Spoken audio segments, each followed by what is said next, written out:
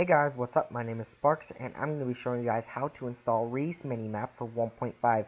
This will just be a how to install this mod, so if you guys are interested in what the mod is actually about and what's in the mod, there will be a mod review right up here in the top left hand corner. There will be an annotation up there, so you guys can click on that and you guys can go and watch my video. I show you guys what's in the mod and what it's all about. If you guys can't click on annotations, there will be a link in the description, so you guys can click on that to also watch my mod review on that. So anyway, we're going to get to installing this mod. So if you guys go to the link in the description where it says Reese Minimap for 1.5, it will take you right to this website. So this is the website for the Reese Minimap. If you scroll all the way down, you're going to see this download. So it's going to say download Reese Minimap for 1.5 right here, and you guys can download that right there.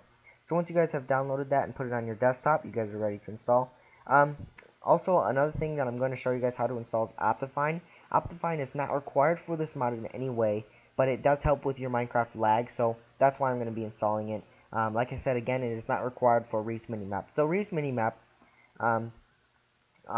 okay, forget Reese Minimap. Anyway, so I want you guys to go to Minecraft. So if you click on this Minecraft, and as soon as it opens, go to Options, Force Update Your Game, click Done, and log in.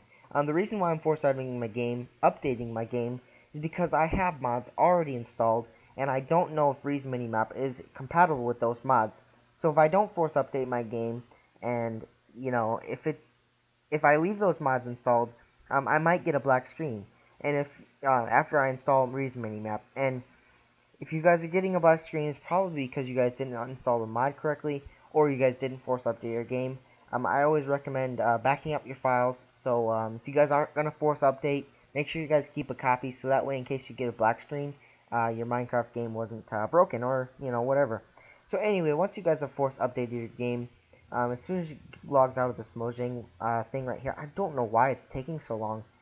For me, like in 1.4.7, it was never taking this long, but for 1.5, the Mojang site right there just takes forever to log into the Minecraft. So anyway, once force updating is done, you guys can exit out of Minecraft.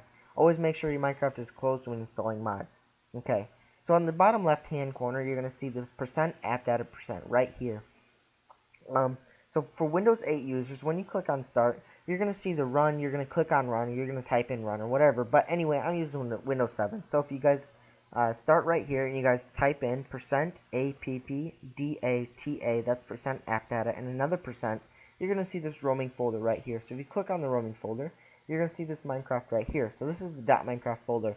So if you open the .minecraft folder, you're going to see bin resources, and bins, mod, resources, and whatever. So if you click on bin, and you're going to see this Minecraft executable jar file right here. So if you try to open this, it's going to say, hey, we can't open. Okay, so if you right click on Minecraft and open this with WinRAR, you are able to open it. Now you can also open it with 7-zip or any other kind of file opener like that, but I use WinRAR, so that's what I'm going to show you guys.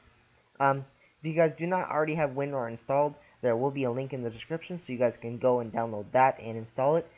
So once you guys have Minecraft WinRAR installed, just make sure you rewatch that. And so once you're here, if you go %, and all that stuff. So anyway, once you guys have the Minecraft.jar open with WinRAR, you're gonna see this Minecraft folder right, or MetaInf folder right here. Sorry, you're gonna want to delete MetaInf. So once you have deleted MetaInf, just push yes. The reason why we delete MetaInf is because it does not allow mods to run in your game. So make sure you guys have MetaInf deleted. Now you're gonna want to open Reese Minimap, and you're gonna see all these folders right here. You're just gonna right click, select all, and drag all these files into the Minecraft.jar that you open with WinRAR. Push OK, and you're done. Now that is completely done with how to install that mod. Now I'm gonna also show you guys how to install Optifine, not because it is required for this mod, but because it helps with the Minecraft lag. So if you select all, drag all these files into there, and you are done. Now that is completely done with installation for that mod and what I'm going to show you guys. Again, if you guys want to see what's in the mod, click on that link in the top left hand corner.